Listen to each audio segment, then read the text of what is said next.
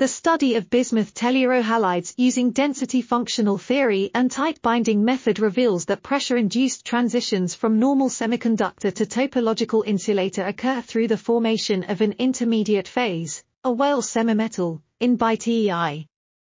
This leads to modification of surface state dispersions with gapless states having linear dispersion in the topologically trivial phase.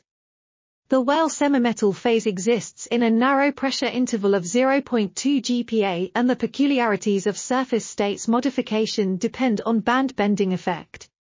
Raman active modes frequencies are calculated for BiTEI, BiTEBR, and BiTECL in proposed high-pressure crystal phases to compare with experimental data. Unlike BiTEI, BiTEBR and BiTECL do not exhibit topological phase transition. This article was authored by IP Rusinov, TV Menshchikova, IU Sklyadneva, and others. We are RTCLTV, links in the description below.